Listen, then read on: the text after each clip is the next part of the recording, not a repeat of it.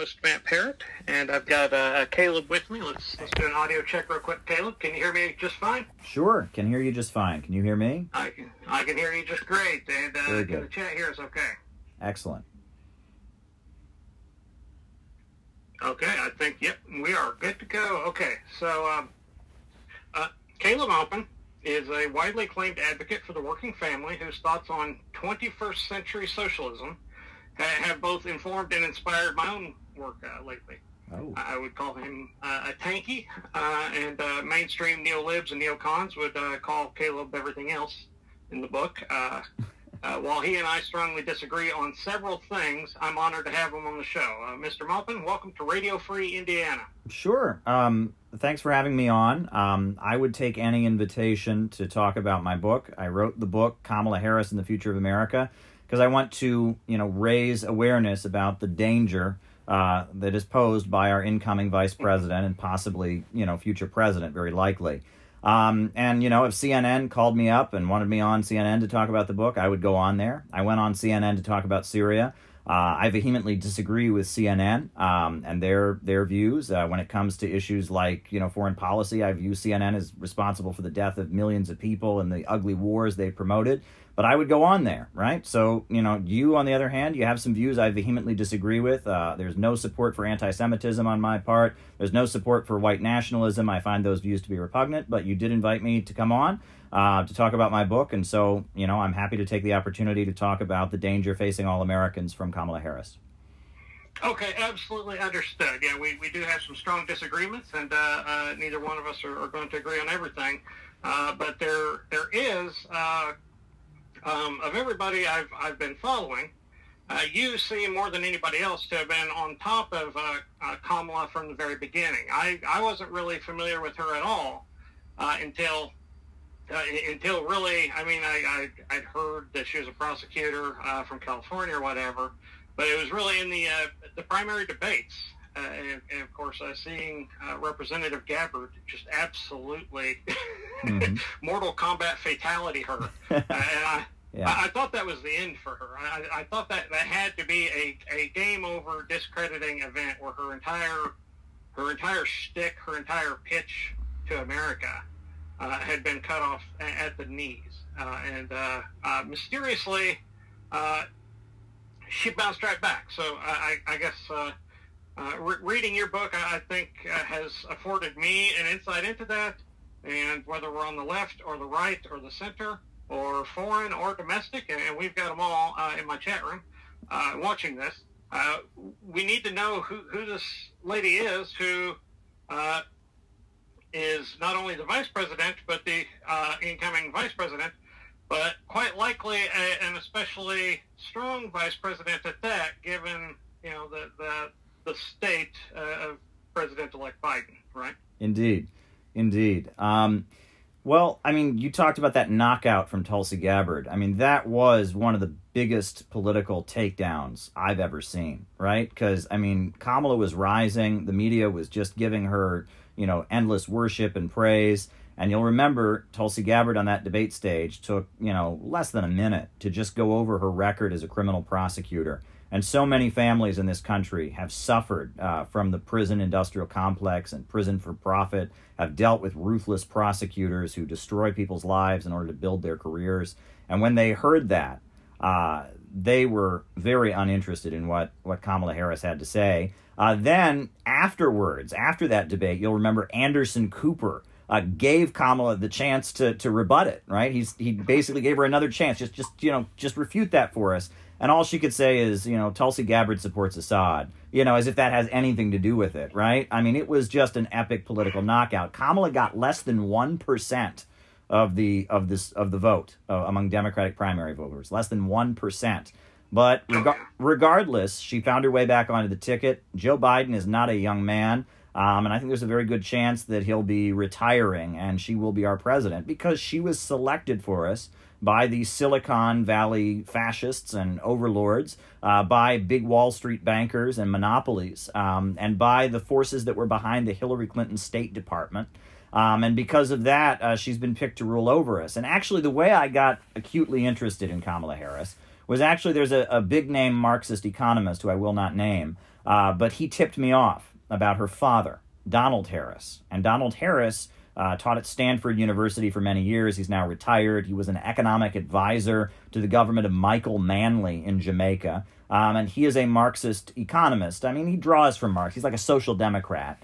And he has denounced her. And he and Kamala do not speak. And he made a point of denouncing her in the press. And I thought, there's something here. I mean, there's got to be a story here. So the more I investigated, the more I realized that Kamala Harris fits into a whole trajectory of U.S. politics, where left-wing politics has been consciously distorted, and there's been a big effort to try and foment chaos to serve the goals of one particular wing of the American ruling class. And all of this, I thought, had to be written down. So I wrote, Kamala Harris and the Future of America, an essay in 3 parts, and it's been widely received, well received. Many people from both the left and the right have praised the book. The daily communist newspaper in Britain, the Morning Star, reviewed it and gave it a very positive review. There was a review written by the journalist Max Perry that was circulated. It was published many parts of the internet, many places republished it, including the UN's Review, which is a more conservative outlet, a more right-wing outlet. They published it. Many people had positive things to say about it. I went there, and I think we're going to see what Kamala is all about pretty soon, but it's already quite disturbing. It kind of reminds me, if you remember back when Sarah Palin was introduced, how she, to me, has very Sarah Palin-ish vibes of somebody who was obviously groomed and presented by other people, and who clearly was not interested in geopolitical issues or real international statecraft issues until last Thursday. And you see her in these interviews.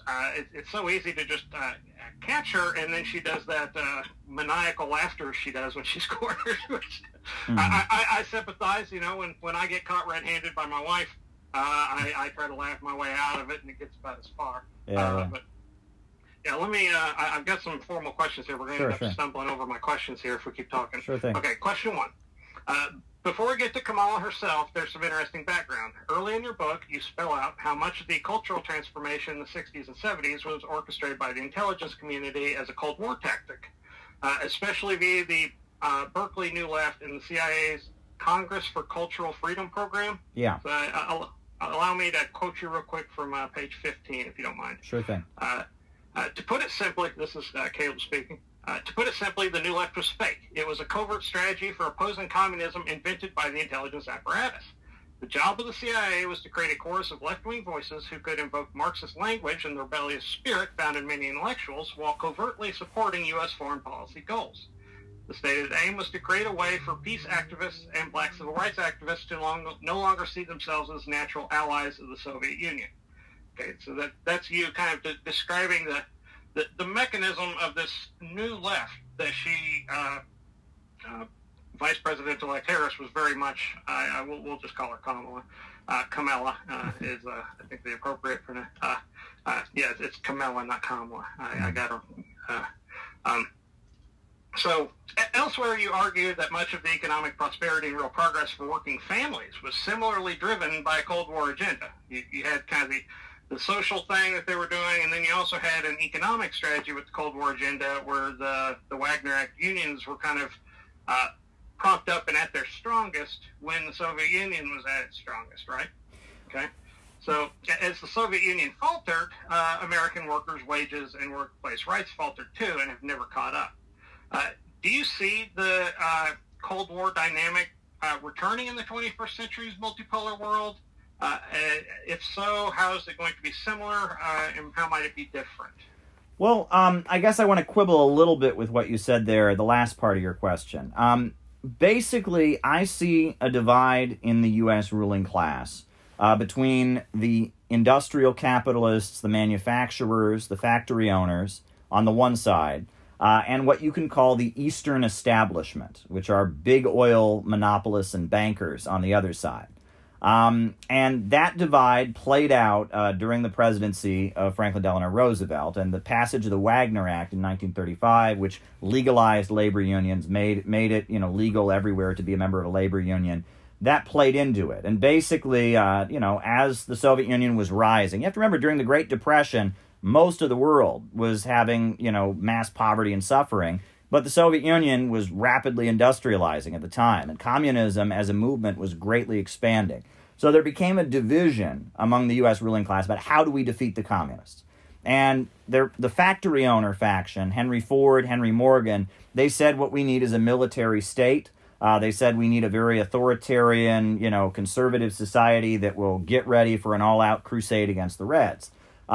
Whereas the Rockefellers and the Eastern establishment and some of the folks tied in with Britain said, actually, the way to defeat the communists is to try and stabilize the country with progressive social reforms. And Roosevelt aligned himself with the Rockefellers. And so because of that, and, the Rockefellers didn't have much to lose. They weren't factory owners. They were selling oil on the international markets. They were bankers. They weren't going to lose a lot of money if people joined labor unions.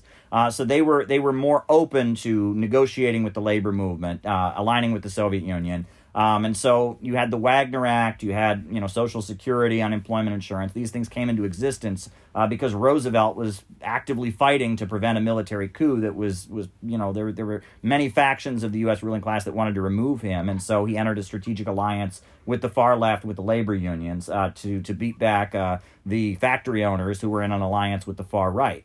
World War II comes about. After the Second World War, you have a very booming economy in the United States, but those two divisions are still very well intact, right? And McCarthyism was very much an expression of that factory owner wing, and a lot of middle-class elements who just did not agree with the idea that we should have progressive labor unions, and were very afraid of communism. And so McCarthyism emerged, and what was interesting is in a lot of ways McCarthyism became kind of an uprising by the middle class against big capital, right? If you look at the John Birch Society, a lot of their literature would say things like Rockefeller is a communist, Henry Morgan is a communist. Well, these guys weren't communists, but what they were alluding to was that the U.S. government was led by people with a more progressive and more socially liberal agenda than what they were advocating, and so you saw that. But at the same time, the military and weapons manufacturing is a big part of the U.S. economy. We talk about military Keynesianism, right? And military spending. Meanwhile, the intelligence apparatus, right? The soft power intelligence apparatus is very much tied in with the Rockefeller think tanks, with the Ford Foundation. And so you have this divide in the American deep state between the weapons manufacturers and the Pentagon that like big wars and like to blow things up so they can make the tanks and bombs and planes and make a lot of money from it. They don't care if the rest of the world likes the United States. The message is peace through strength. And then you have the Eastern establishment, the CIA, the soft power folks, the big oil companies that say, let's be gentle, and let's have people think the United States is a more gentle country. And at the same time, they're actively experimenting with social liberalism. People forget that the Rockefellers were the primary funders of what became Planned Parenthood, or the Birth Control League. And the reason for that is they're Malthusians. They thought there were too many people in the world. They wanted to reduce the human population. Well, they hired Margaret Sanger, who was a socialist, who didn't like the fact that the Soviet Union wasn't the free sex, free love paradise she thought it would be. It was actually quite a conservative society in the 1930s. So because of that, she, sells out socialism for sex, and she signs up with the Rockefellers. She sets up the Birth Control League.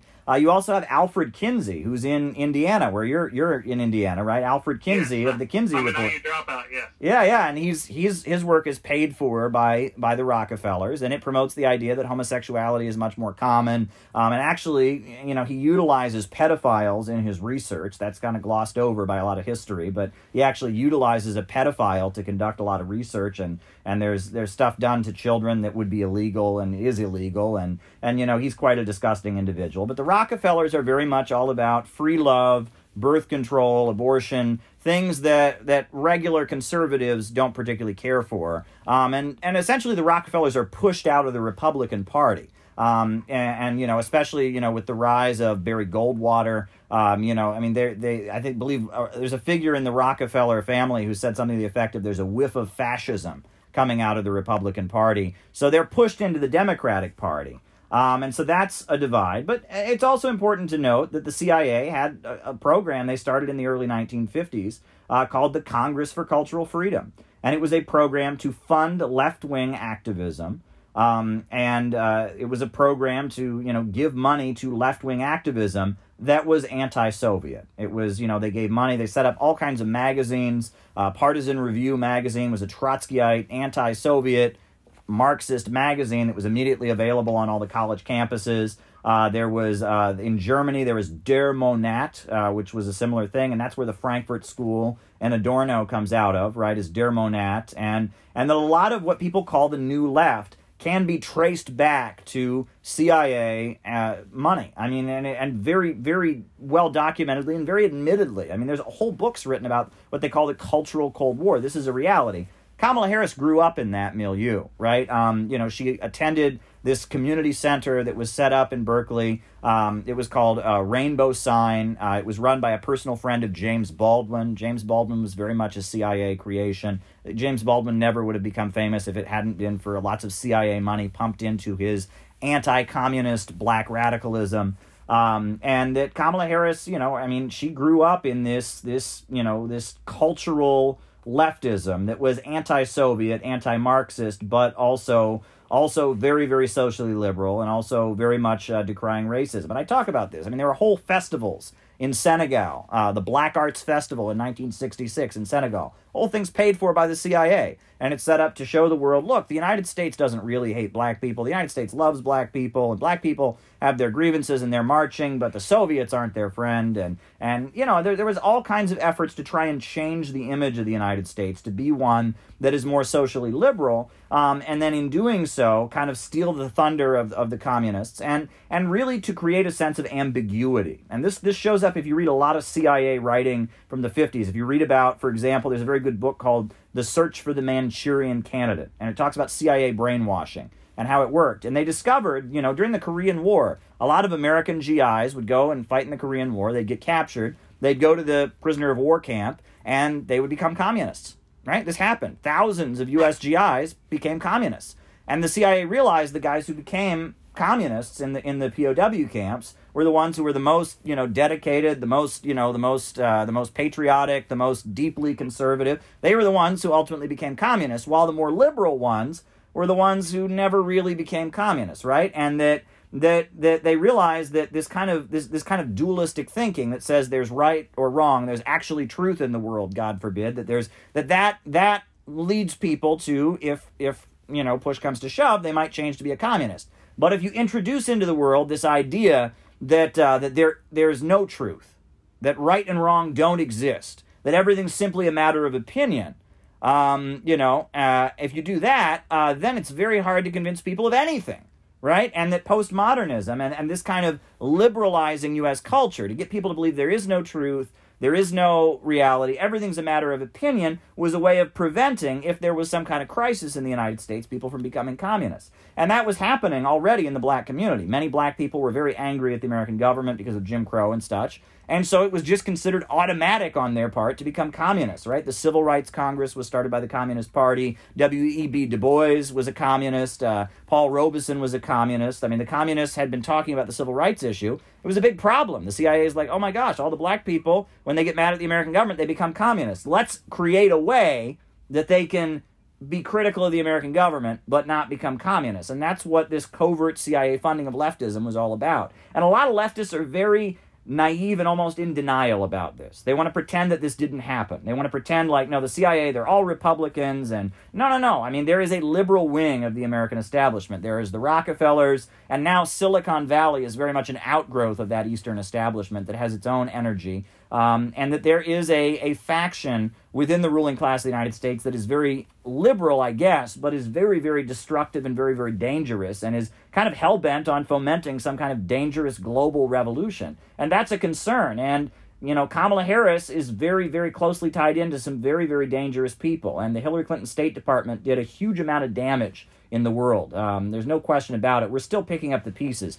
They overthrew the government of Honduras was violently overthrown in 2009, and now look, I mean, people are piling on our border trying to get out of a country that now has the world's highest murder rate since it's been opened up to the free market. The overthrow of the government of Libya, which had the highest life expectancy on the African continent. has now been reduced to rubble and chaos, and people are drowning in the Mediterranean trying to get out. Syria reduced to civil war. I mean, the amount of death and suffering and chaos fomented by the Hillary Clinton State Department is massive. But, in their minds, they did a great job, right? They're spreading freedom around the world. This is the permanent global revolution to spread the ideals of freedom and create the open international system. It's very disturbing stuff.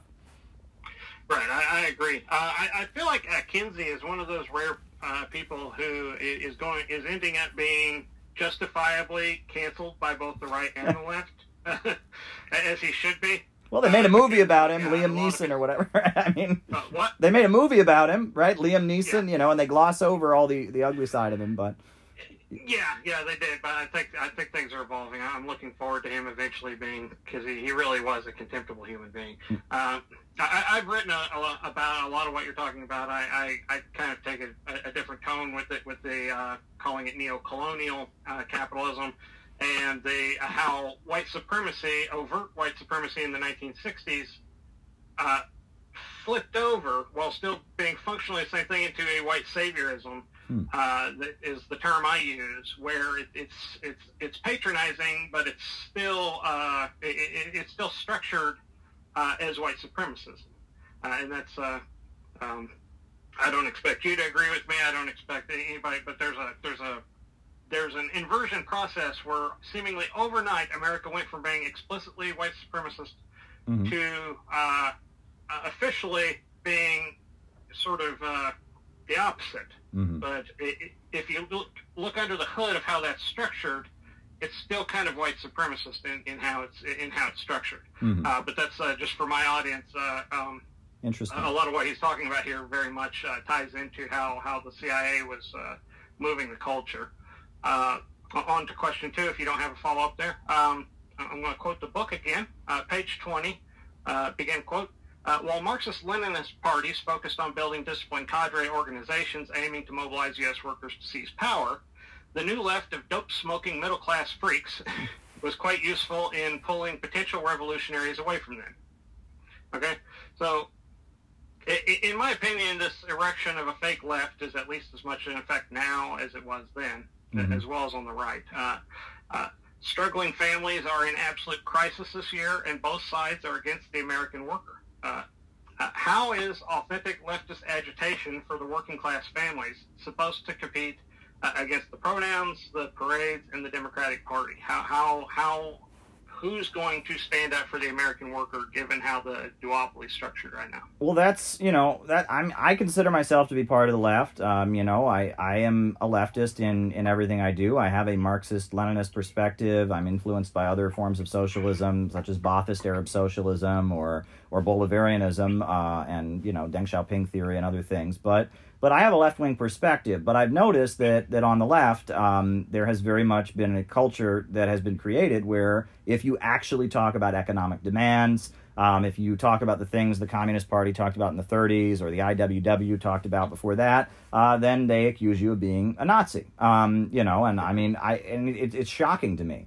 The campaign right now against Jimmy Dore is astounding to me. I got on Twitter on Sunday and I saw trending terms that said Jimmy Dore, and I thought, is that trending for me because I listened to him? It's like, no, it was trending for the whole internet, and every Democrat was saying Jimmy Dore is a bad person. How dare he criticize AOC for selling out on the healthcare and not taking it to the floor, and it's kind of shocking to me that there is this demand that leftist politics be reduced to kind of a culture war against middle America. If you're not on board with some of the more extreme things that the social liberals of the far left agree with, if you're not on board with that immediately, if you just so much as ask a question, you don't state it in the exact right way, you're done and you're attacked. And it's shocking to me. I find it very, very shocking.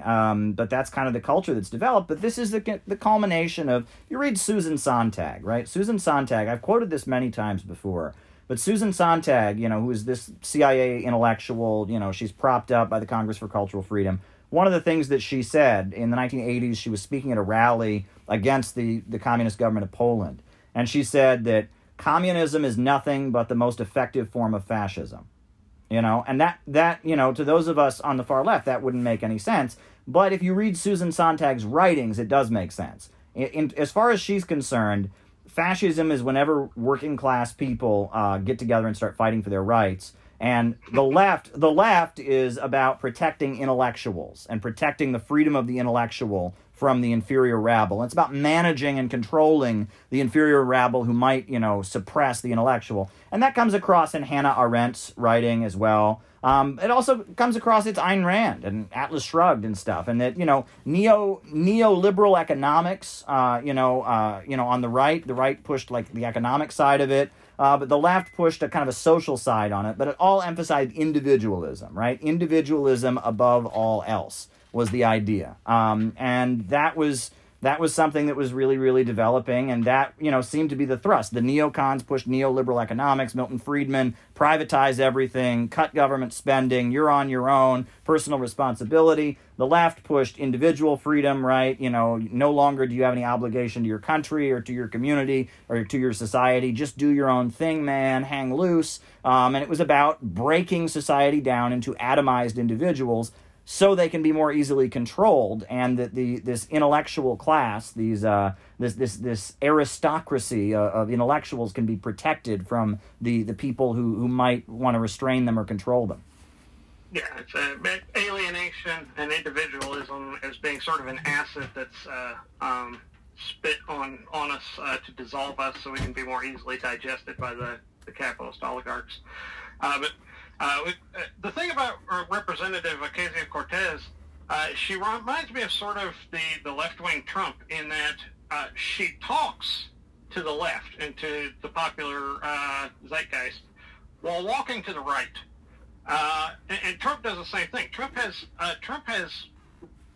governed just like Ted Cruz or Mitt Romney, but his Twitter is absolute fire from a right-wing populist perspective, right? But if you actually look at what he's actually done, it's standard Republican. I feel like it's the same way with Ocasio-Cortez. She presents herself as this authentically left savior of the working family and the minority and the immigrant. But at the end of the day, she falls right in line behind Nancy's neoliberal agenda. And Jimmy kind of was like trying to turn the screws on that and got blown out by the Democrat Party establishment, in my opinion. Yeah, well, what's interesting is I think that both Trump and AOC and the liberal wing of the Democratic Party, they talk a certain way because they want to use people as foot soldiers, right? I mean, and that's really what it's about, right? The idea is she'll talk this way so that all the leftists and socialists will go out into the streets and support her and fight against the right and all of that. And I think Trump talks the way he does because he wants to use people on the right. He wants people on the right to be his foot soldiers. And this is capitalism in crisis. Karl Marx wrote a very important pamphlet called The 18th Brumaire of Louis Napoleon, where he talked about when capitalism enters a crisis, a systemic crisis, the rate of profit goes down, the capitalists are fighting with each other. And so different factions in the ruling class try to seize control of the government in order to stabilize the crisis. The thing is, they all want to stabilize the crisis, they just don't want to pay for it. They want the other guys to pay for it, right? And in France in 1851, there was a big crisis in society, mass unemployment, hunger, etc. So the banker capitalists, they picked Napoleon Bonaparte's nephew, Louis Bonaparte, and he became Napoleon III. They put him into power, 1851, with the coup d'etat. He became the military dictator, and he proceeded to impose, huge, regulations on the factory owners. He built railroads, he created free hospitals for low-income people in France, and stabilized the economy at the expense of the factory owners on behalf of the bankers, right? And Marx wrote about it. He was living in France at the time. There was a lot of confusion, right? About what was actually going on, but it was about trying to stabilize society. And Louis Bonaparte, he had this image like he was coming out of the French Revolution. He was trying to stabilize society on behalf of one faction of the ruling class at the expense of the other. And I think there's a division in our ruling class, and Trump would like society to be more stable. The people backing AOC would like society to be more stable. They just don't want to pay for it themselves. They want the other capitalists to pay for it.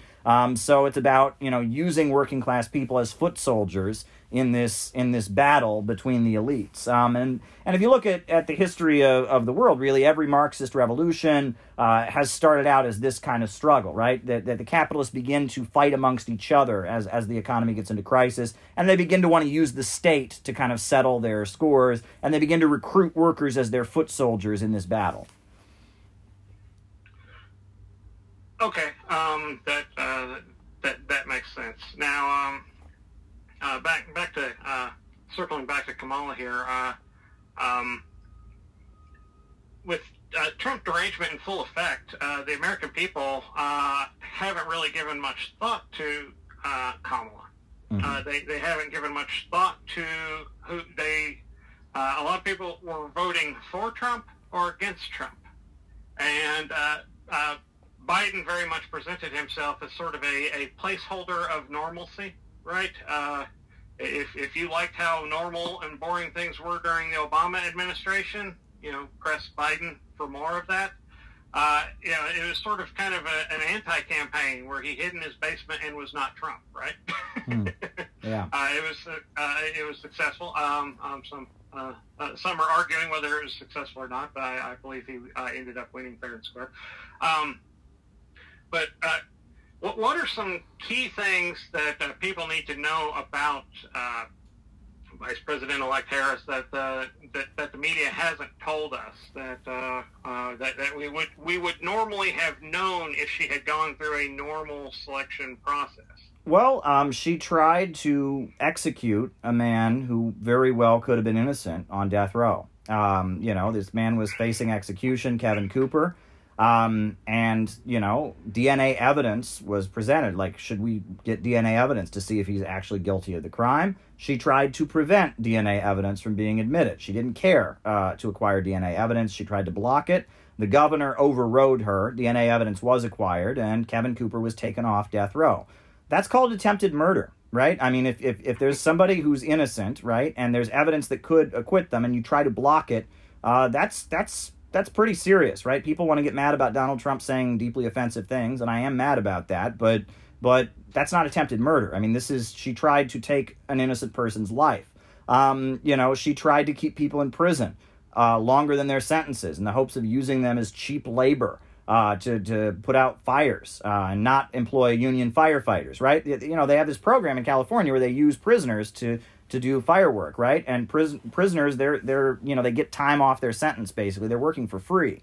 Well, there's firefighters who get paid, wages and have benefits and have labor unions to represent them. Well, we can just replace them with prison labor, right? And this is a trend we see. I mean, she seems to have no sense of morality, right? And I talk in the book about the fact that she destroyed the lives of well over 1,500 people for smoking marijuana, then was asked if she ever smoked it herself and laughed about it, thought it was funny. Never occurred to her that, she locked up all these people for doing it, so maybe she shouldn't laugh about doing it herself and say she did it herself. The other thing, though, the only reason I went here, a lot of people said to me, why did you go here? You shouldn't have gone there. Well, I went there because Kamala goes there, okay? There has never been, in my experience, any presidential candidate in all of American history who has discussed their own childhood as much as Kamala Harris has, okay? She went there. I mean, Kamala Harris, had T-shirts with her 10-year-old self on them as a campaign. She shouted, "That little girl was me," in the middle of her campaign. In the middle of a debate with Joe Biden, she shouted that, made that a catchphrase of her campaign. She seems to invoke her own childhood so much throughout her campaign in a way that is just bizarre. That caused me to have to then investigate. And I investigated, and I found out, that her father, not only has he denounced her campaign, but he talked about a very ugly custody battle that went on, where he, lost custody to Kamala and her sister, and was deprived of it. He thinks that was on account of the fact that he's black, that he's a Jamaican man, and despite the fact that he, is a college professor and was educated, he was deemed to not be worthy of having custody of his daughters. And he describes some pretty disturbing things. On top of that, it's pretty clear that Kamala has some pretty intense rage, some very, very intense rage. And she seems to invoke her childhood when she's doing things that are rather not good. For example, when she started imprisoning the parents of kids who skipped school, right? And she started doing this, bragging about it, laughing about what a great policy it was to just lock in jail, lock up these low-income parents whose kids had skipped school. When she brags about this, she starts invoking her own childhood. I would never be anywhere if it weren't for my education. So depriving a child of education is a crime. It's about her. It's not so much about the law. It's not about right and wrong. It's about her own trauma. It's about her own rage. She is taking revenge for whatever happened to that little girl. And we don't know what it was. She hates her father. That's pretty clear. And her father's, pretty much hates her as well. I mean, when you're running for president and you come out to the national media and call her campaign a travesty of identity politics, that's a pretty strong denunciation. So, her father and her are not on good terms. She hates her father. She's angry about something that happened in her childhood. And all of society, morality aside, that justifies whatever she does. She's explosive and full of rage, it seems. It's rather disturbing. People want to call people psychopaths and sociopaths. She's not that. She's a chronic narcissist. And she's a vengeful and sadistic narcissist, if there ever was one. She's obsessed with her own image, and other people are just kind of background noise. The people she put in jail for smoking pot, they're just background noise. They don't matter, right? The people, Kevin Cooper, who she almost killed, he doesn't matter, right? It's about her. It's about the world understanding how hard her life has been, how unfair the world has been to her. It's about making the world pay, making the world understand what she's been through. She is a dangerously cruel and sadistic narcissist. And that probably puts me. Life, yeah. She's kind of acting out her private trauma. Indeed. See that. And it's very obvious if you look at it. And again, I wouldn't bring this up if she didn't bring it up constantly. If she hadn't made the fact that she was a small child an essential part of her campaign and her image, I would never have brought up her family issues and stuff. But she brings it up, so that gives me the right to look into it as a reporter. Well, what it reminds me of, Trump, I'm not absolving him. He has a similar host of issues, but he's no longer going to be the president here in a few weeks. But if you remember Hillary Clinton several years ago, where we came, we saw, he died, and then she started cackling maniacally, just completely lost control of herself in the interview, was just so pleased with herself. Mm-hmm. That she had orchestrated this man getting sodomized to death by a gang of violent terrorist extremists. Yeah. And that's her idea of funny. Yeah. That's her idea of foreign policy, of diplomacy, of statecraft and leadership. And you're telling me that Hillary Clinton and her team basically selected Kamala as their stalking horse for their agenda? Indeed. There was a meeting in Long Island in the Hamptons where the same people who had put their money behind Hillary Clinton made a strategic decision to put their money behind Kamala Harris. And this was noted in the press. It was not a secret at all. What's interesting, though, is when you talk about Hillary Clinton and the way she cackled about the killing of Gaddafi and all of that, it's very interesting that the Hillary Clinton State Department and the Democratic Party, foreign policy apparatus, is full of people with a similar biography to Kamala Harris when it comes to their family history. And, you don't want to get all conspiratorial here, but personality profiling is a big part of CIA research, right? And so, Kamala Harris, there's a divorce, she's estranged from her father, idealizes her mother, now she's in politics. That's and she was a prosecutor for a long time, right? Amy Klobuchar, exact same story, right? Mother and father divorced. Father was an alcoholic, beat her mother up a bunch. They divorced from each other, estranged from the father, becomes a criminal prosecutor. Same story. Samantha Power, exact same story, right? Growing up in Ireland, her father's an alcoholic. The mom, takes Samantha Power to the United States. The dad dies of alcohol poisoning, and she becomes a prosecutor in her own way. She becomes an international prosecutor. She spends her life building the case for war, mainly against governments around the world that happen to be led by powerful men who have a fatherly figure, a fatherly image, right? Like Gaddafi, like Milosevic, and you look at this, it's very, very interesting, right? And who is Kamala Harris locking up primarily? Black men, like her father. That's who she was locking up, right? It's quite bizarre. And, for average people, of course, the government's not studying our personalities in great depth and trying to figure out everything that makes us tick. But for somebody who's the president of the United States, their personality, figuring out how to manipulate them, to get them to do what you want them to do is very, very important. There's, billions of dollars on the line for big corporations. And the fact that, and I in the book, I get into the odd similarities between Obama and Bill Clinton's life story. And they seem to line up pretty perfectly, and they have very similar life stories. Trump and George W. Bush, despite, very different rhetoric, have a very similar life story. And if you look at that, right, and it's pretty clear that people are selected for that office based on kind of an assessment, not of how strong they are, but rather of how easily manipulated they are. Obama was very reluctant to go into Libya. And the way they convinced him to bomb Libya was they told him that Gaddafi said he was going to go house to house in Libya. And he was going to go house to house, and that meant he was going to search for the terrorists. They told Obama that meant he was going to kill everyone in every house. And Obama didn't believe them at first. And Ben Rhodes has written a memoir about this. They hammered Obama for a week, right? Samantha Power, Hillary Clinton, all of them were telling Obama, Gaddafi is going to go in there, he's going to slaughter an entire city in Benghazi, he's going to go house to house, and you could have stopped it, and everyone's going to remember you as the guy who could have saved Benghazi, and you didn't do it. And they just hammered Obama until finally he said, you know what, we got to send the cruise missiles. And I don't think Obama even realized he was authorizing regime change, as wild as that is. He thought he was authorizing a no-fly zone. I mean, and the Hillary Clinton State Department, you look at it, in many cases, they were doing things that Obama, as the president of the United States, didn't even know they were doing. After the coup in Honduras, where the government of Honduras was toppled, after that coup, you'll remember Obama was asked about, hey, the military just overthrew the government of Honduras. He said, oh, that's not legal. He didn't even know it happened. Meanwhile, Hillary Clinton had been meeting with the coup plotters and the State Department and talking to the Honduran ambassador. She'd set up the whole thing.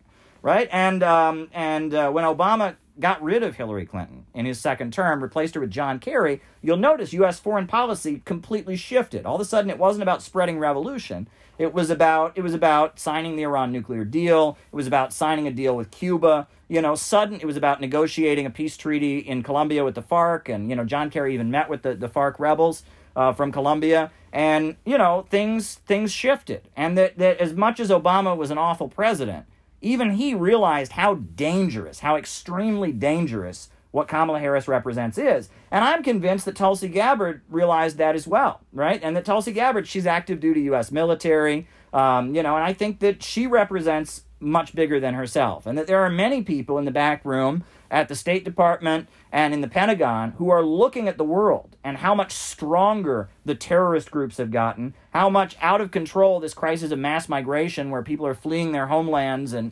how out of control the world has gotten because of what Hillary Clinton did. And they want to stop it. And they don't want Kamala to be in there as trying to wage this insane, psychotic, active global revolution. They want to stop this. They realize there's a big danger on the horizon, that there are some folks in Silicon Valley, right? And Facebook and Twitter were very essential. And I talk about this in the book. I talk about Jared Andrew Cohen, who was on the board of Google Alphabet and worked with the Hillary Clinton State Department to stage uprisings around the world. I talk about all of this. And there are a lot of people within our government who want to stop Kamala Harris and are afraid of what she has to offer in both the Democratic Party and the Republican Party. But these interests in Silicon Valley are very, very powerful, and it seems like they maneuvered to get her back on the ticket. And even though less than 1% of the American people voted for her, she could be our next president. That's scary in my view.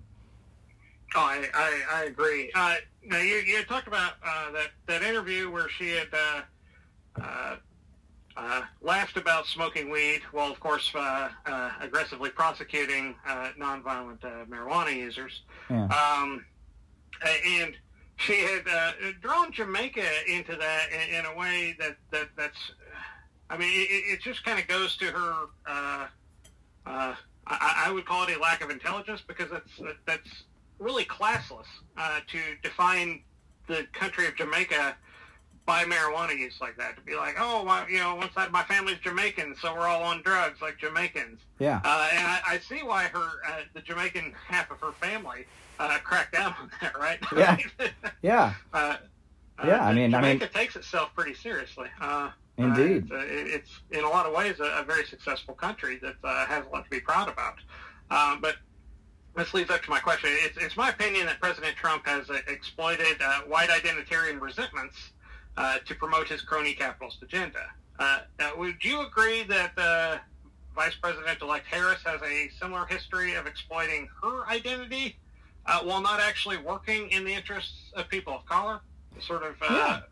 Yeah, I would say so. I mean, especially at a time when there's mass outrage about the prison industrial complex and such. The fact that she is a woman of color has kind of enabled her to carry out policies that might be, more called out. Look, I mean, if some Republican had tried to block evidence and get a black man executed, that would be a white Republican prosecutor was running for office and did that. It would be all over TV. But Kamala Harris, she is a woman of color herself. One thing that I think is amusing, and I don't want to say too much about this because it's really not for me to say, but, there's one big similarity between Barack Obama and Kamala Harris, which is that neither of them are descendants of American slaves.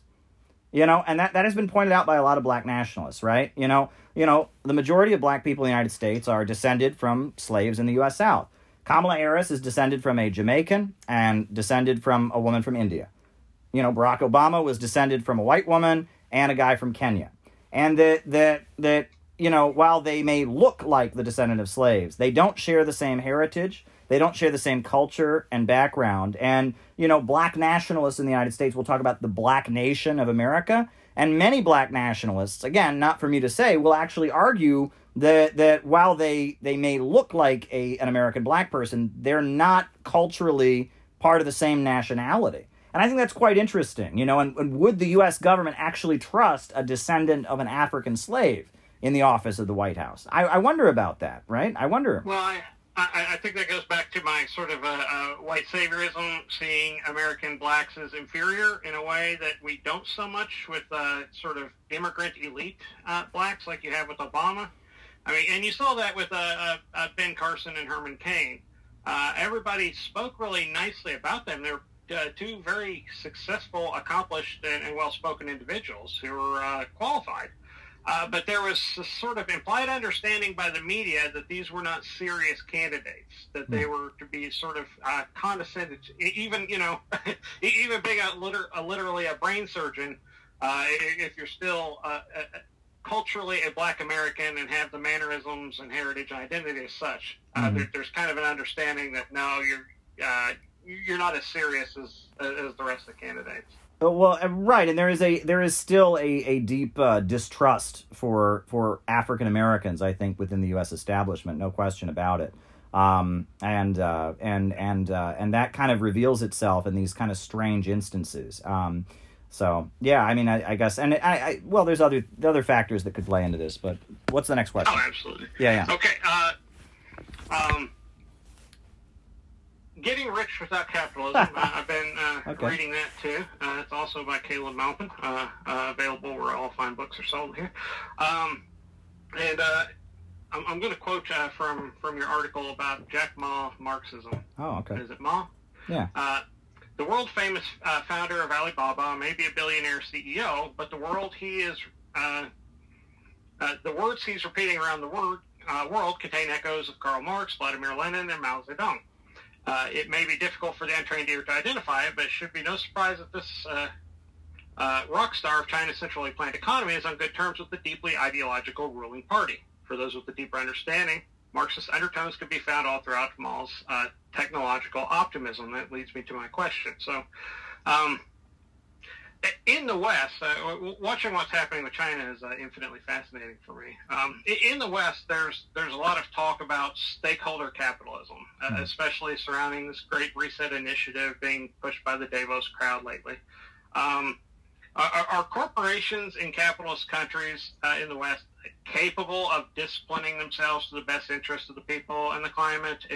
Are they even what you see happening where the market is disciplining itself to the welfare of the Chinese people and the best interest of the Chinese nation with a long-term vision? Is that possible without the revolution and having a vanguardist party on top with a boot on their neck? Well, it's interesting because I wrote that essay after I got back from Russia. When I was in Russia, I attended the Valdy Discussion Club, which is a think tank that is set up, that Putin speaks at every year. And I had the honor of actually participating in a few of the sessions, and at the Valdy Discussion Club. And Jack Ma spoke at a panel with Vladimir Putin and some other world leaders. I was sitting in the room. I was, maybe 30, 40 feet away from Jack Ma. And I thought, this guy's a communist. I mean, I'm hearing this. I'm hearing the Communist Manifesto. I'm hearing historical materialism coming out of his mouth. And it's funny. So I wrote that essay. Now it's a matter of public. Now it's been revealed that he's actually a card-carrying member of the Communist Party. Like, he's actually a Communist Party member. But he's a billionaire, right? And how does this make any sense? Well, it makes sense because the goal of Marxism is to create a vast material abundance, right? Now, I think what you were getting at in your question when you talk about these corporations, the corporations in China that exist, like Alibaba, like Huawei Technologies, which is the biggest telecommunications manufacturer in the world, they are technically private, but they don't really function according to market logic. At any point, the government can just come in and say, you know what, you're doing this. Nope, you're doing that, right? They all have party cells in the company. They all have government managers who kind of work with them and tell them kind of what to do. And even though they're private, they don't function according to the market. And in the case of Huawei Technologies, it depends on government subsidies, and most of the board of directors are Chinese military people. So, you can't really describe it as a free market corporation. It is technically private, meaning that there are private investors who get a return on their investment when they make a profit. Meaning that it's not a government-owned industry. But it was chartered by the government. It was set up because the government wanted it to exist, and a lot of corporations in China that are nominally private are like that. I tell people that the Chinese system is kind of the opposite of what we have here. In the United States, the corporations control the government.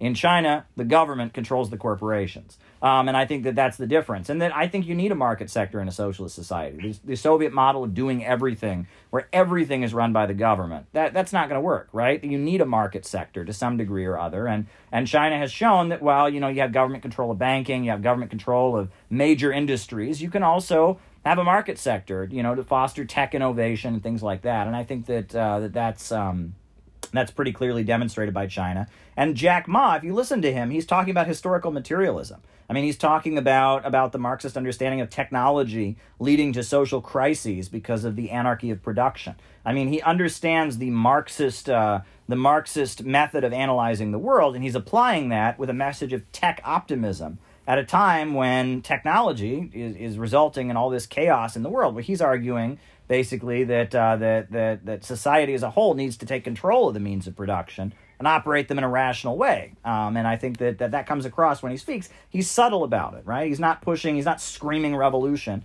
China says politics outside of its own border are none of its business. But at the end of the day, if you listen to what he's saying, he's basically arguing technology is a good thing if profits are not in command. And I think he's right. Oh, I agree. We have every reason to be pessimistic here in the West because the robots mean our jobs get destroyed. Yeah.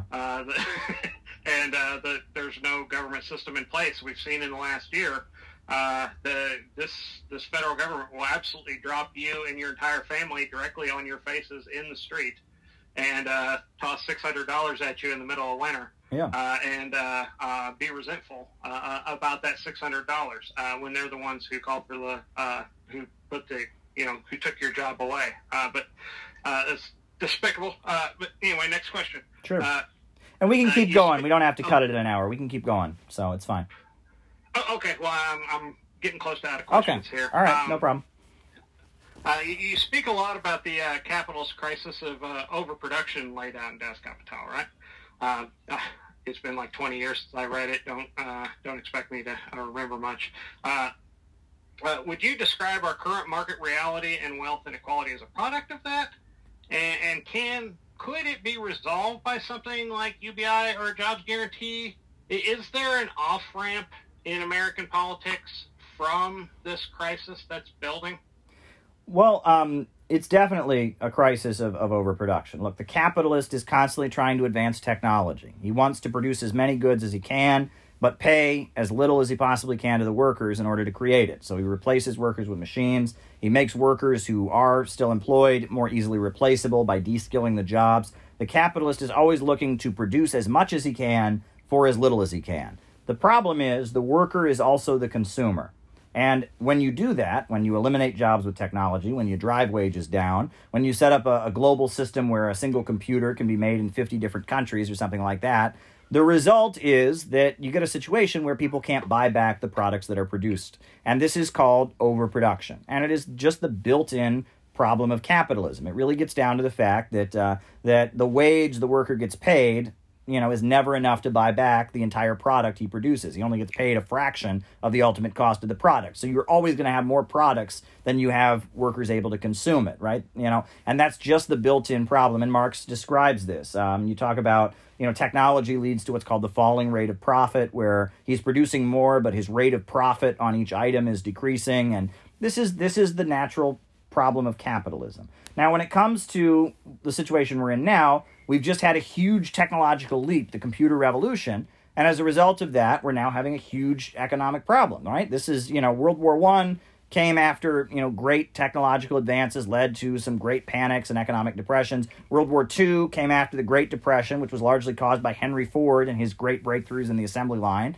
And so now the computer revolution is like the greatest advance we've had in a long time. I mean, artificial intelligence and 3D printers, and you don't need assembly line workers at this point. So this is leading us to a prolonged crisis of capitalism. And, what's going to solve it? If the government just gives a job guarantee, is that going to solve it? Not really. I mean, it'll help. It'll alleviate some of the suffering, but it won't solve it. Universal basic income, again, I'm for it. It would alleviate some of the suffering, but it won't solve the problem. The problem is production for profit. As long as profits are in command of the economy, you're still going to have this problem, right? That it's only with central planning of the economy and human reason dictating production, not the chaos of the market or the anarchy of production, that this problem is going to be resolved. And that's what they have in China. In China, the state controls the means of production and plans it out. And the result has been a society rising up from poverty. And the Soviet Union became a global superpower, invented space travel, invented the AK-47 rifle, with central planning. And that Libya became the most prosperous country on the African continent with central planning. The biggest lie we've heard our whole lives is that, it doesn't work. Socialism doesn't work. I mean, it's worked very, very well. Comparatively speaking, it's worked pretty well around the world, despite the flaws and hardships. So, we can have a planned economy. It can work. I think it needs to be adjusted. Things have changed, and we would obviously have to develop our own uniquely American version of it for it to work here. But I do think that you would need a socialist society to resolve this problem, or mass destruction. You can have that too, right? I mean, I guess if you blow up half the world, right? That's how the Great Depression ended. Is there was a big, huge war, and every major city outside of the United States in the world was blown to bits with bombs and tanks and guns and mass death and millions of people killing each other. And look, the capitalist economy restarted, and we had the post-war economic expansion. So, mass destruction and death and some kind of huge catastrophe might be able to, buy us a few more decades or something. But at the end of the day, capitalism's time is up, right? History is like a train speeding forward. You've got hunter-gatherer civilization, then you've got the rise of the slave empires, Greece, Rome, etc. And then you've got the rise of feudalism in Europe. And now, you have capitalism, and capitalism will eventually give way to socialism, which is a higher stage. And eventually, socialism will give way, in my view, ultimately, we're talking many thousands of years from now, to a society with so much prosperity and abundance that the state can wither away, right? And the need for any coercion can go away. And we can actually just have a society with so much prosperity that, people can just kind of do what they want to do and take what they need based on vast material abundance. And human rights and freedom, you'll notice people get more free based on how stable the society is and how much abundance there is. The more prosperous a society is, the more stable it is, the more free you are. But, if you go back to the economy of medieval Europe, no one was talking about human rights and freedom because it wouldn't have worked, because at that level of instability, that level of economic development, forget it, right? And that different political forms come with different modes of production. And that the road to a world that is so prosperous is also the road to a world where you could actually, move away from coercion and state repression. Right. I'm coming from a radical traditionalist perspective from the perennialist school. But I feel like if you look at what Wanon and Evola were talking about as far as a cycle, you can almost overlay them with Marx's historical materialism. But that's where I'm coming from. But at the end of the day, you end up with a similar crisis of the market and the merchants of the modern world. Well, cannibalizing. Well, let me say, Evola, I've read Evola, okay? And, he writes about what he calls the demonic nature of the economy. And what's interesting about that is I think that a lot of the folks on the left would agree with everything he writes about the demonic nature of the economy, right? This is right-wing thinking. There's too much stuff. And I believe Evola's criticism of Mussolini and Hitler was, they were trying to raise the level of productivity. They were advancing technology, and that's bad. We need to just be happy with what we have and be content. And what's weird is I've talked about this in my book and other places, is that Evola's ideas and the ideas of what I call like the synthetic left are actually quite similar, right? I mean, the synthetic left, they love Tibetan Buddhism, right? They love India and the mystical religions that come out of India. Those ideas, Evola is all about that if you read Evola, but those are very right-wing ideas. Evola, he liked the idea of the caste system in India. Everyone's born into their caste. They know where they are. There's no strikes. There's no protests. There's no rebellion because everyone just knows their place, right? Tibetan society under the Dalai Lama was a lot like that. And, I actually think that in a lot of ways, what you can call the synthetic left is not really left. It's more like traditionalist right wing, especially a lot of the Eastern mysticism that we get on the left. I mean, do you think I have a point there or no? I think you do, though. Where I'm coming from is sort of a left-hander traditional, and it would require a completely separate tangent for me to explain it. Oh, sure. But you're absolutely right about the problem of conservatives and trying to walk backwards. I agree with Marx that we really have no choice but to go along with this progressive cycle that we're in. The idea that you can walk back the cycles and go back to the golden age, climb back up the water slide, is entirely wrong-headed. The next age is the manual age, towards the age of the worker, and we need to figure out how to get there in an orderly manner, because the mercantile age is the contradictions within it, the crises within it, the corruption of the elite within it. It's coming to an end. And you have your Marxist analysis, which I believe in a lot of ways, I quibble on details, and I'm not properly a Marxist by any stretch. But I believe a Marxist would have a better idea of what's coming than your typical neoliberal. That's for damn sure. Interesting. But anyway, speaking of neoliberals, Andrew Yang, did you read his book, War on Normal People? I did. Yeah. What about it? Well, are you optimistic about, because towards the end of the book especially, he obviously promotes UBI and he speaks to a lot of the issues. Me as a white Midwestern trucker, he very much was speaking to and about the issues I'm concerned about the automation that's going to be taking my lifestyle away from me in due time and everything. But towards the end, he started talking about reforms, sort of the stakeholder capitalist reforms. So you're thinking kind of like with Louis Napoleon that there is a real chance here that this Davos-style reform could gain traction, or do you think they've reached a point of dereliction where they're going to choke on their own vomit here and not be able to repair themselves? Oh, they're coming out of this crisis vicious. I'll tell you that much. I mean, they are ready to, I'm sorry, but yeah, we're heading for, they never let a good crisis go to waste. It's very funny. Naomi Klein wrote a book called Shock Doctrine about disaster capitalism.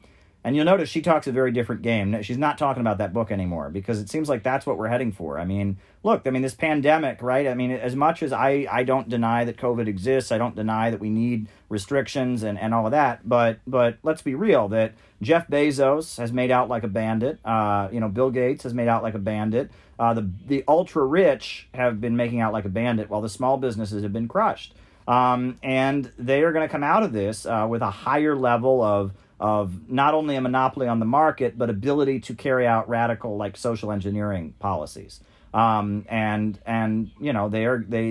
their monopoly will be secured, and they will be trying to control the American population and the population around the world much more effectively without resistance. And no good crisis ever goes to waste, right? They are moving ahead with their agenda, and that managerial wing, that Eastern establishment, Silicon Valley, the folks behind Kamala Harris, they are ready to hit the ground running. I expect we're going to see a lot more internet censorship. We're going to see a lot more attempts at social control. One thing that I think we're going to see is I think that we're going to start seeing the politicization of mental health.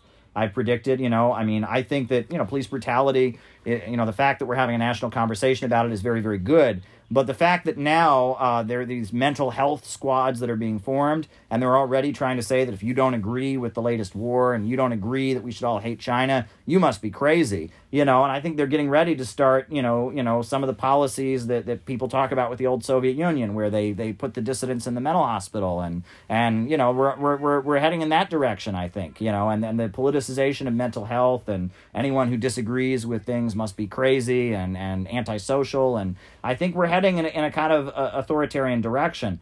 That said, though, Andrew Yang, I'm mostly optimistic about Andrew Yang at this point, right? I think that he is doing things that the Democratic Party is very afraid to do. Like, he is talking about the fact that many white working class people hate the Democratic Party on like a gut level. They just hate the Democratic Party. And if the Democratic Party really wants to get anything done, they need to do something about that. It's not, and that a lot of the base of the Democratic Party, their response to working class white people is to just shout, "Oh, shut up, you racist, you white privileged," and that's not an answer, right? That there are low income white working people in the United States who are suffering right now, and the Democratic Party, rather than stepping up to the plate and being the party that could make life better for those folks, instead has become the party of shaming those folks, telling them they're bad, they're a basket of deplorables, they deserve to be poor, and that, and that's very disturbing. Well, Andrew Yang has made a point of saying that, look, that while he's absolutely opposed to racism and police brutality and such, that the needs of white working people should be taken into priority, and that if the Democratic Party were smart enough to actually, champion the rights of all working people, not play the identity politics game, but actually fight for all working people, they would be unstoppable as a political party. They haven't done that. Instead, they've become the party of waging culture wars. The other thing is that Andrew Yang, his proposals are quite dramatic, right? Universal basic income. He wants to have this Yang report where he would report on the economic statistics. It seems to me he wants to be like the Lee Kuan Yew of America, right? He wants to be the strong man in office who fixes things and uses state power to fix things. He wants to be a Bonapartist. The thing is, though, we have a big ruling class here with a lot of different factions. And in order to get done what he would like to get done, not to get to socialism, just to do what he would like to do, he would have to build a very, very big mass movement of working people. And one thing could lead to another. And right now, I think he's moving in a good direction. That said, though, he could be potentially extremely dangerous, right? It's possible that he could start getting things done for American capitalism in a way that could be potentially dangerous, too. There's potential danger there. But that's the thing, is that often in politics, right, great potential for good and great potential for evil kind of walk hand in hand. And that's actually the truth about politics. People don't realize that. People want to make it like an old Western where there's the good guy and the bad guy. But often, when political leaders are very dramatic and very, very powerful, they have the potential to be good or bad. It's a question of which is the most dominant. And that right now, all over the world, what we have are weak governments. We have pathetic, weak governments that sit there and let the corporations do whatever they want and don't really govern, right? And I've said many times that, we in the United States, we need a government of action that will fight for working families and will take dramatic moves to improve people's lives. And I think many working people across the United States want that. They want a government that will govern and get things done. And we've had it pounded into our heads for over years. The government needs to stay out, government hands off. Well, I think a lot of Americans are saying, look, I'm suffering here. I want a government to come in and govern and fix things and make sure the roads are paved and make sure people have decent jobs and cancel the student debt and actually improve things in the country. And I think a lot of Americans are ready for that, and that we can't have state power, everyone's an individual, no collectivism. That's starting to wear off. That's what the ruling class would like. That's what the synthetic left wants. That's what the neocon right that pushes neoliberal economics wants. But deep down, a lot of Americans want a government that will get things done. They want a government of action. Right. And I think Trump played to that a lot in 2015. That idea of actually setting aside those ideologies and helping Americans, that of course never came to fruition. But I think the only privilege that the Democratic Party sees is white, and the only color the Republican Party sees is green, leaving the white working class without anywhere to go, in my opinion. But question 10. Representative Gabbard has impressed a lot of us on the dissident right with her opposition to the war machine, her speaking truth to power, and her commitment to civil liberties, when those have fallen out of fashion with the inner party. Do you think there's a home for her in either of the two parties? Do you see a potential for a grassroots movement behind her leading into 2024? Well, I think that we're entering a period where, figures like Andrew Yang, figures like Tulsi Gabbard are going to become more common, because there's a lot of people that really, really kind of want change. And that the traditional politics is not going to offer that. And Trump was kind of a maverick, if you will. I mean, he certainly didn't talk like a normal Republican, and we're going to see more of that. Like I said in my book, I think Tulsi Gabbard represents a lot more than herself. I think she represents, an apparatus within the military and folks who are deeply concerned about the Hillary Clinton State Department and what they're doing. It's weird how she was kind of blackballed. She was, many times, it was like people would make statements like, well, I think there are good things about all the candidates except for Tulsi Gabbard. It was just like she was like blacklisted. And I think that was mainly because of her foreign policy thing. She dared raise the fact that the U.S. government in Syria and in Libya and elsewhere has supported al-Qaeda. And that's just, that's taboo. Look, you talked about, Gaddafi being killed. One of the fighters in the army of terrorists that overthrew Gaddafi was the guy who blew up the concert in Manchester. Right? He's the guy who blew up the concert in Manchester, right? This guy was armed and supported by the U.S. government to go to Libya, fight against Gaddafi. Then he goes back to Britain and blows up a concert full of people, right? That should have been a moment where people just went, whoa, maybe we shouldn't be arming, terrorist groups, right? Or look at what's going on, all the drug cartels in Mexico and all the chaos that there's been in this country. Maybe the U.S. government's policy of arming drug cartels and Contras in Latin America to fight socialism in places like Nicaragua and fight socialism in Venezuela and fight against socialism in Bolivia, maybe we should stop doing that. Well, this shouldn't be a taboo subject. It's kind of common sense, right? If you don't like terrorists, you don't like drug dealers, don't give them guns, don't give them weapons. It's not that complicated, right? But it's taboo. You can't go there.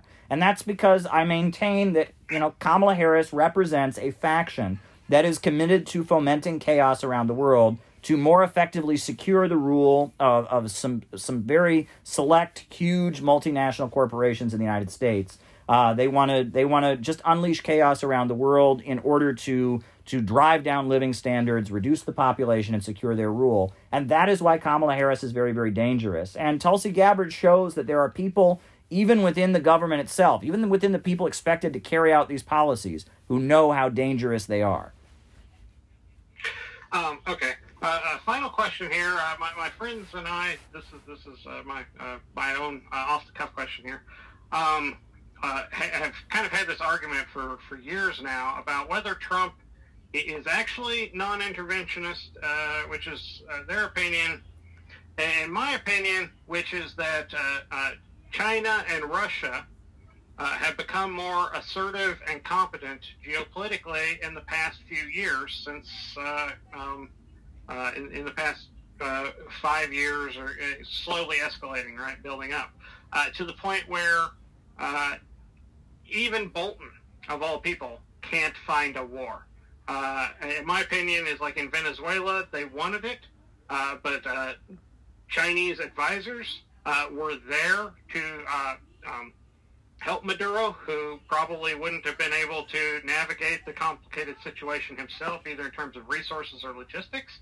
And I just wonder what that means for Kamala Harris, whether we're going to even be able to get into a war, and what that might look like, given that this is no longer the unipolar world that Hillary Clinton has enjoyed since 1992 to present, right?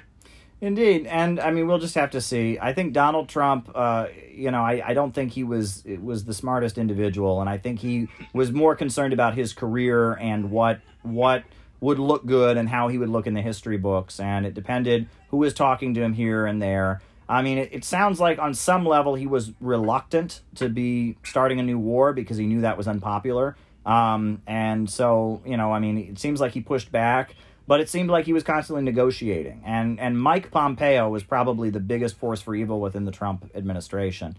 I'll be happy to see him go, though I'm not too thrilled with who will replace him. But, Mike Pompeo represented a particular wing. And that, while Trump was not a neocon, it was full of neocons, the administration. Mike Pence is a neocon, and Mike Pompeo is a neocon, and that, in my book, I actually talk about the origins of the Christian right, and how there was kind of a reinvention of Christianity after the 1960s political upsurge to kind of help the neoconservative political movement. And I think that might be of interest to folks as well, because what the evangelical folks preach in the mega churches, right, that's not Christianity. I mean, that is a watered down propaganda, lights and mirrors and singing and crying, and it's not Christianity.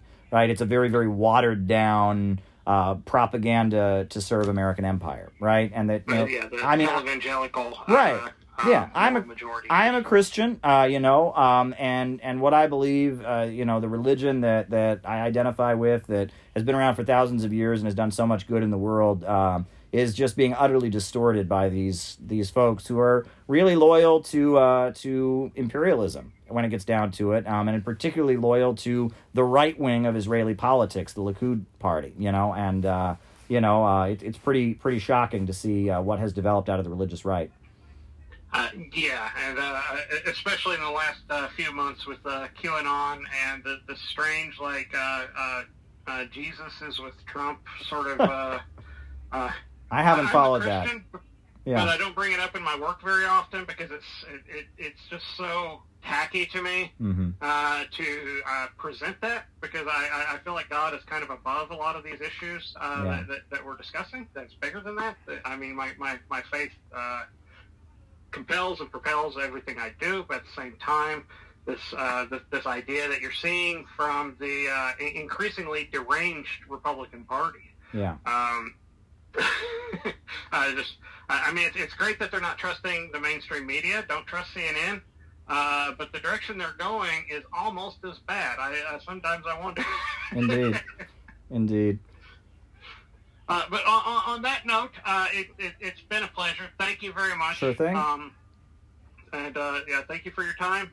And I encourage my viewers to actually buy this and read this. It's not an ideology. I mean, his ideology permeates it, of course.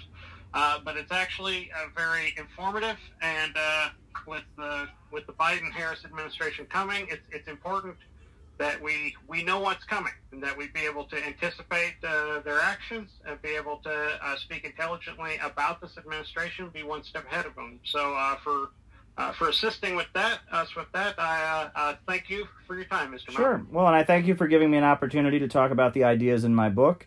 I hope people will read about it. And I will say that, I am glad that there is a free discourse here, and we are digging into these ideas. And my hope is that folks in your audience will dig into what I have to say, and maybe perhaps look past some of the racial identitarianism and find ways that all of us of different races and backgrounds and ethnicities can come together and fight for a better America for all working families.